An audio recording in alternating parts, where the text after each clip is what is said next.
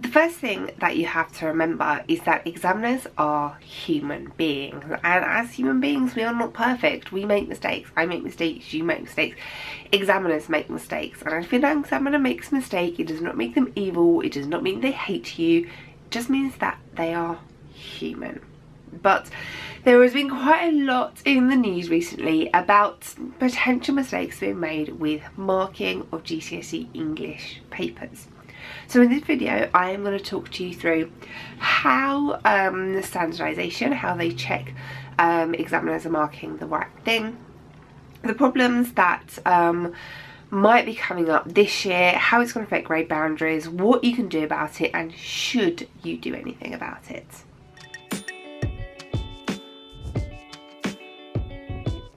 There are always going to be a few differences in marking. The biggest differences we're going to see are in essay-based subjects, and this year it's been talked about a lot in relationship to English. But it's always going to be with essay-based subject because there's going to be a bit of opinion. You're going to get less with multiple choice questions where the answer is the answer. You're going to get less in maths and science because there's not a big debate about the location of protons or what 2 and 2 makes. Those answers are the answers. Whereas for things like English, especially for creative writing, there's a lot of opinion from the examiner as to what exactly a grade 9 looks like, what exactly a grade 7 looks like, what exactly a grade 4 looks like. Now there are a few things that the exam boards have in place to make sure that this isn't really an issue, that a grade 9 marked by somebody is the same as a grade 9 marked by somebody else, that a grade 4 marked on a Tuesday by person A is the same as a grade 4 marked on a Friday by person B.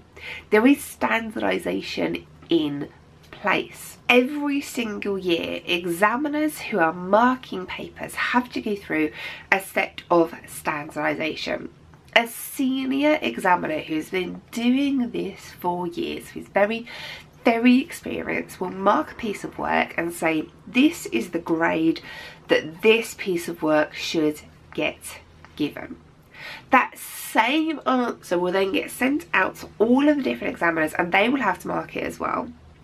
And then the senior examiner checks their marking. Does the marking that the examiners have done agree with what the senior examiner thinks that mark should be? This is standardisation. There are seeded questions sent out to everyone marking papers to check that they're applying the mark scheme correctly, to check that the marks that they give are the correct marks to a bit of work. This standardisation, this assessment of examiners, is an ongoing process. The senior examiners will check the first few papers they've marked, and then about halfway through their marking allocation they'll check another few papers, and they'll continually keep checking papers to make sure that the marks the examiners are given are the correct marks. So it's not as if they just employ somebody off the street and say here is a load of papers for you to mark and never check them. There is a constant assessment of how well people are marking going on.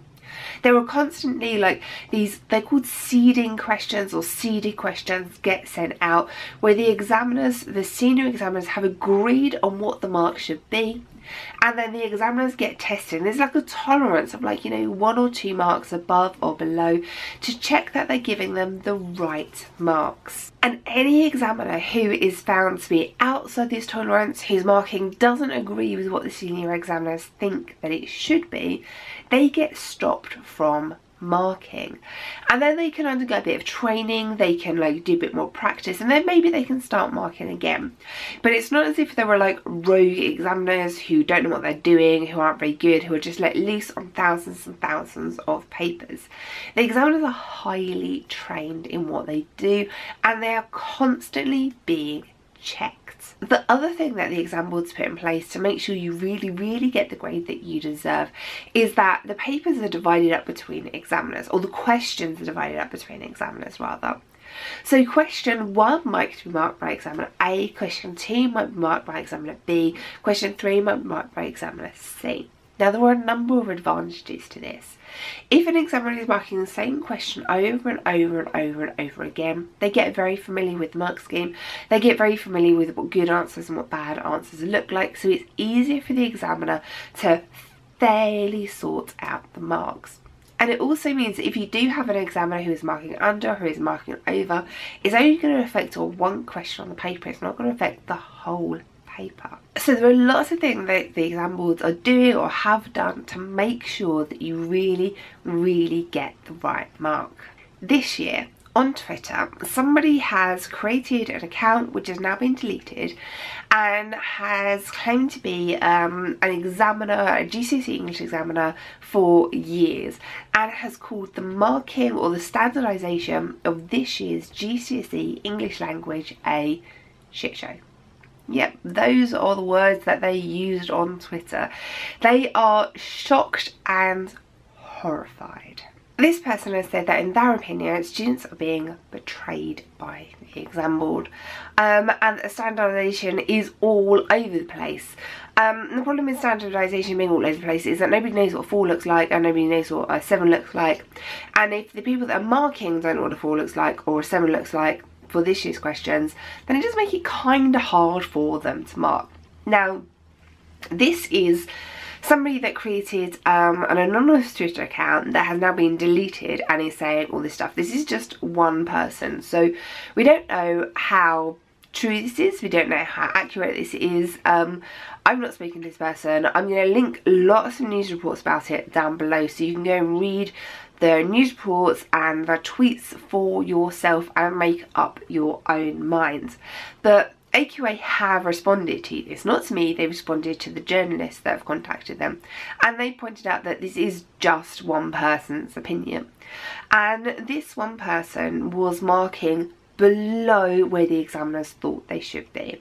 So they were giving standardisation answers, they were giving lower marks for the answers than the examiners said that they should be. So they were marking too harshly, and they were saying that the senior examiners weren't giving clear advice and that their standard or the seeded answers they were given weren't like good enough answers.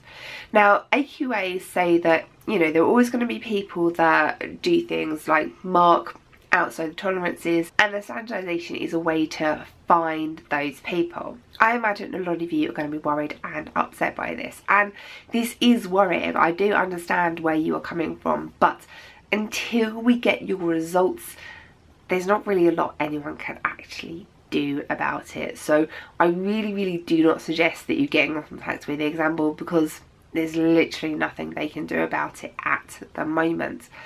There was some gossip online that the exam boards were doing this is trying to fix the grade boundaries, but I'm not going to explain to you how exam boards sort out grade boundaries at the moment, but that is not the reason, or this is not a possible reason for this to happen. That is not the way that grade boundaries are set.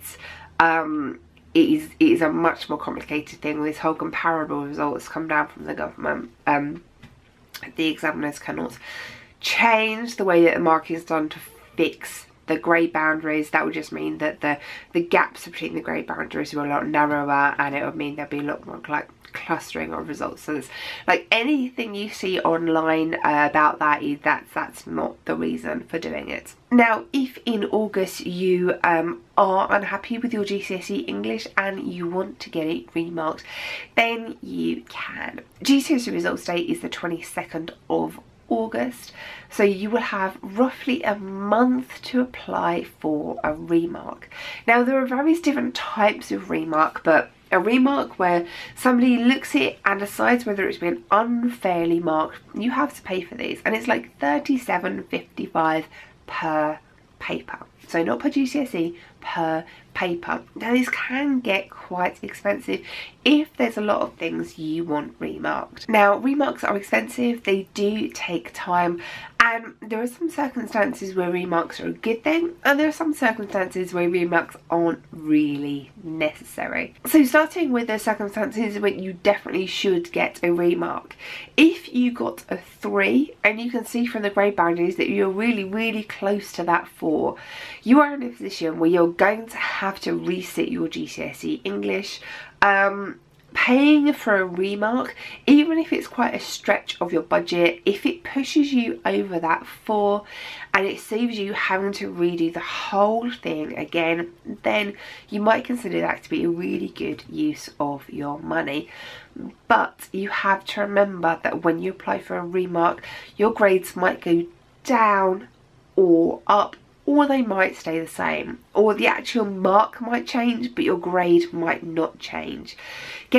Finding enough grades to push you up over a grade boundary can actually be quite hard. But if you are close to a grade boundary and you definitely need that high grade so that you don't have to resit it, or you want to get onto an A-level course, then a remark is something you might want to consider. Now, remarks aren't always the right way to go. Sometimes you might not get the grade that you want, sometimes you might feel it's unfair and you might not be very happy with your grade, and your paper might not have been marked correctly. But remarks aren't always the right thing for you, because you don't know whether your paper's been marked correctly or not. You might think that you deserve a higher grade, you might guess that your papers might not be marked correctly, and you might apply for a remark. It doesn't mean your paper's going to change the mark. If, for example, you got a 5, but you were expected to get maybe a 7, but you don't want to do English or any other subjects at A-level, and the grades are enough to get you onto your A-level course, enough potentially to get you into the university that you want, you don't necessarily need a remark unless you need a higher grade, unless you really want that higher grade to get onto the A-level course, or so that you don't have to resit. Sometimes it's not always worth it. Sometimes it's not always necessary, because as I said, there is always the risk that your mark might go down or it might go up. So there are lots of things to take into consideration when you're thinking about getting a remark. Now, some exam boards will let you see the paper, or let your teacher see the paper straight away on the day, so that your teacher can have a look at the paper and say, no, I disagree with the examiner, this should be a higher mark, put it in for a remark. And sometimes the school might pay for your remark, and sometimes they won't pay for the remark. There are lots and lots of different things that you need to take into consideration. So there's been quite a lot of the news about the GCSE English papers, the marking of GCSE English papers recently, but there really isn't a lot we can do about it at this stage. The exam boards do have a lot of stuff in place to make sure the exams are marked fairly, so I really don't want you guys to worry about this too much. I know it's easy for me to say, and I know it's really hard for you to actually not worry about it, but there's nothing we can do about it now, so let's just wait until August when we can do something about it, and that is the appropriate time to worry about it. I'm going to be here with you every single step of the way, guys. We can do this. Ouch. Love you too, Prim.